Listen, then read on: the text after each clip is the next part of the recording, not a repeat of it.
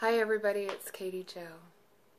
There's a story that I read in one of Alberto Villoldo's books about a shaman who had come across this village, and I believe this is a true story.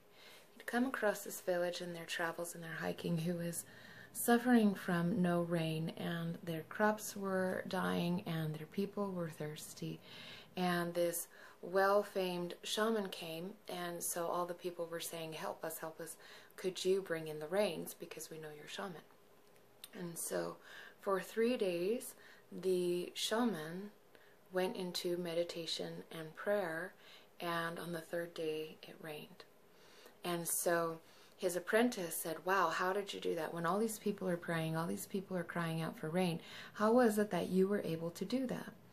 And the shaman replied, they were praying for rain, I was praying rain. Now the meaning behind that is simply this. Whenever we separate ourselves from Creator, from nature, from elements, we are always extending and placing that separate from us. We're saying that is outside of me, and we're placing an invisible wall between us and them. But when we recognize that when we pray, we are in fact going deep within and recognizing that divine place inside of us. And when we pray for rain, instead we pray rain and recognize that I am rain, I am fire, I am air, I am earth, I am all things. But I tap into that frequency of the rain, the frequency of the water, the frequency of all that is, and I am all that is.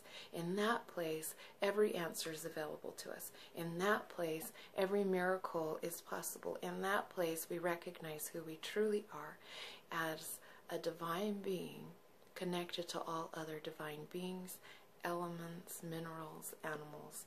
So, if you are feeling inspired to call forth rain and to call forth the balance amongst the 4 elements that we're witnessing right now across our planet, which is the earthquakes and tsunamis and the hurricanes and the fires, I invite you to pray balance, pray harmony, pray rain, pray fire, pray wind ceasing, pray earth calmed. Pray those things, and mostly pray in the awareness that you are more than you could ever conceive to be. Aho.